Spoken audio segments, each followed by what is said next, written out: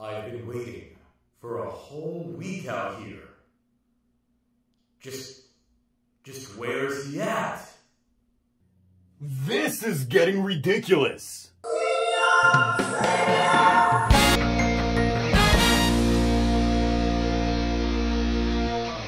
Finally, off of that clip show, and not exactly what we were expecting to happen. Kinda left without a proper payoff to last week. But either way, we have a whole change up when it comes to the visuals of the intro, since we have entered the DGP versus the JGP, with Beroba officially in the intro with her squad of Jamato, and then in the DGP side with each one of our main trio with their supporters. Can we also take a moment to appreciate Keiwa's face in this shot?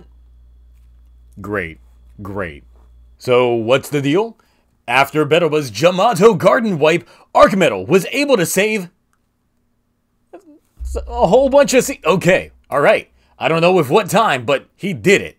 But a handful of them are fully matured ones that were indeed left over from the previous garden. With the remnants and Ozma sporting some new digs, it's time for the JGP to get underway with the bells on hand. And fever buckles for the few Jamato riders in the bunch. What's the goal? Fuck shit up. It's really that simple. More points depending on what exactly they destroy, with the final boss being Niram himself. Ozma doesn't care too much about just killing people and destroying stuff. It's the riders that he's after. So much so that he starts hallucinating that his friend Toru's back. Except he's not hallucinating, but it's actually a Jamato who's inherited his memories. Daichi even thinks that eventually that Jamato might be a one-to-one representation of Toru. Also, why isn't Daichi in the game? Oh, it's because it's Jamatos only, so he's just chilling with the villains. So what's the arena? A festival with Oni! Catch the Oni's bells and get your wish granted. Kinda on brand for the Jamato to be rocking them as well. Showing up early to the events and making it hell for everyone around, including completely relevant kid who will propel the B-plot of this 2-episode arc. Now with the Jamato on the loose, it's time for the DGP to get on the move. What the fuck, Zio? I've been waiting outside of Denny's parking lot for a week! Bro, you know I've got a day job on the weekdays. Plus, Friday and Saturday, I was gassing up Don Bros. So it's Sunday. So it's Geats time. Well, I'm gonna need you to hurry it up so I can introduce you to these hands. Look, alright, but do me a solid at least and just go and do the play-by-play of this week's episode. Fine. As long as we get to Denny's before it gets dark. Okay, great. That's gonna completely happen now. What the hell happened over here in the week I was gone? JGP TV? Okay, alright, so this was not the way that I was gonna try and hit y'all with this. Hey, wait a sec, where'd you get that sultry beat? Fuck you, that too. The Jamato have come to grow all over your lawns, but leading the pack is Buffa out to get him some bonus points. But the Jamato riders want in on this too, giving us some fevers of monster and boost combinations. But Nago's got some fever of her own, bringing out the Zambusi only to get that head game on Star's Premier Access. But with that exclusive on hand, she's got the saws going with the new combo, Revolve and Blow. But that Jamato's got that Fox McCloud level of recovery, knocking Nago back. Keiwa goes from ninja toes to ninja rolls, trying to give everyone some Kage Bunshin. But Bishop takes care of that. But what's this fake out? A double fake out? And with that, Torumato gets ready for the finisher. But round 1 is now over. So, Denny's? Not yet. There's one more fight, but first, everyone's gotta throw some shade over at Azuma. But it doesn't matter since Gene's gotta drop some more deets. Loving on some of this drama, he reveals that in his time, everything is predetermined and boring. Human emotion is just nothing. From birth to even death, everything is already set in its place. Kakera even takes this further, not understanding the concept of a festival since the concept doesn't really exist where he's from. So it's lost knowledge. Similar to how we just don't know too much about the ancient past, but can kind of draw conclusions. But it seems a little contradicting, but I'll touch on that later. Neon gets hit up on the popularity trail only to run into her unknown supporter, Kyun. Luckily, as an audience, we already know he's Kyun, so the change in character dynamic from their first encounter isn't all that weird.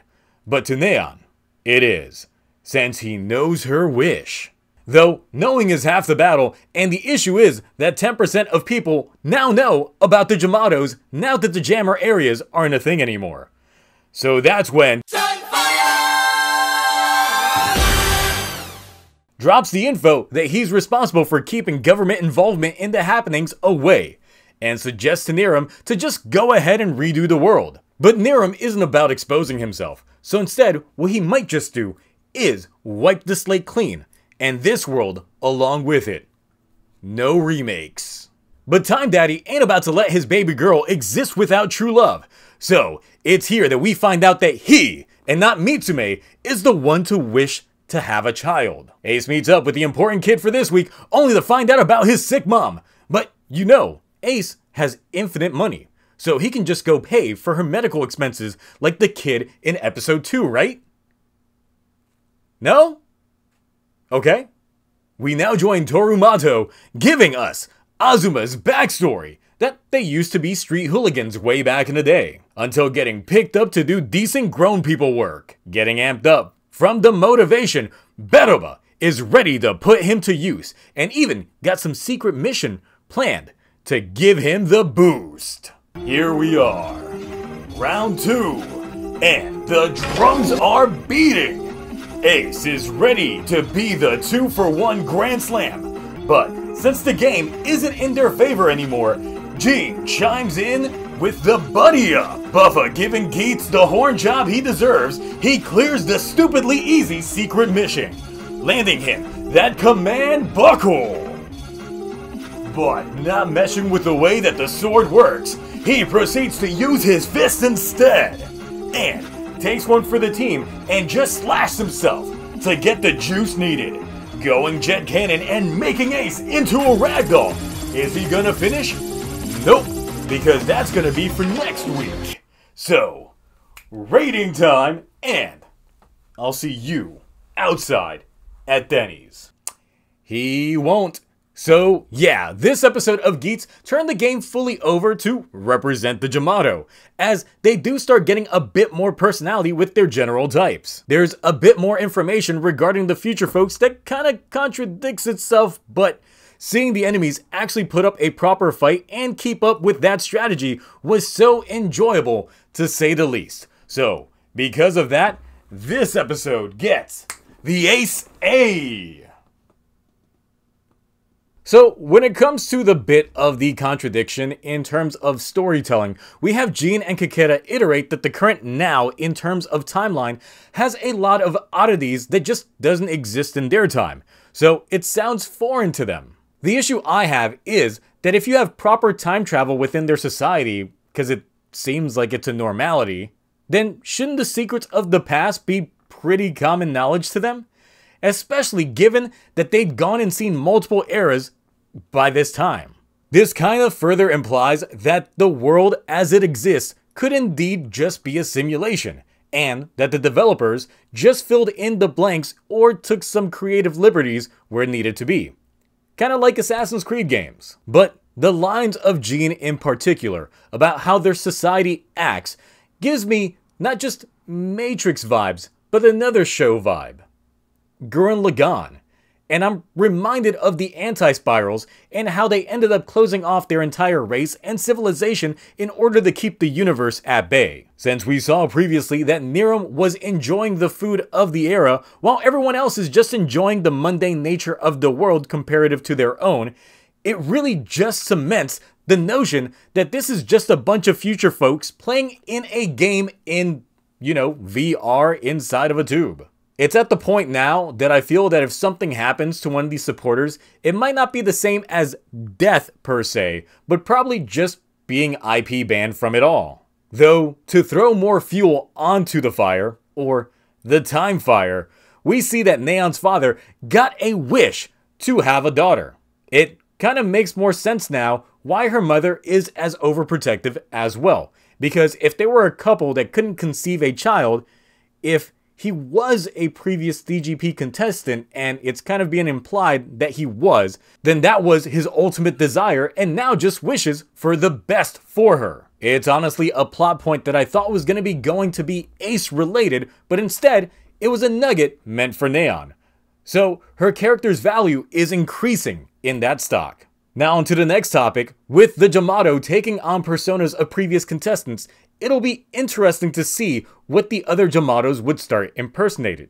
I think Shiroi is likely off the table since they've used him quite a bit. But it could also be Old Man Takahito from episode 2 to show back up to foil Keiwa, or worse, even if they weren't contestants but just casualties.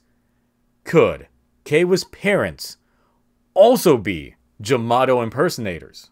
They could even throw in a previously unknown contestant into the mix as well, similar to how Daichi and Sae were previous contestants before their debut. So we'll have to wait and see in terms of how this prospect will end up getting paid off, if it does. Though the storyline, or rather this game, will likely be solved next week, since it's clear all Ace and the gang have to do is steal their bells. So here's hoping that the deets regarding what Ace really is next week aren't going to be a fake out and are actually satisfying in that regard. So what did you think about this week's Geats? Neon getting more backstory, Azuma's new fit, that new intro, and how long will Galaxy Blade be waiting over outside Denny's?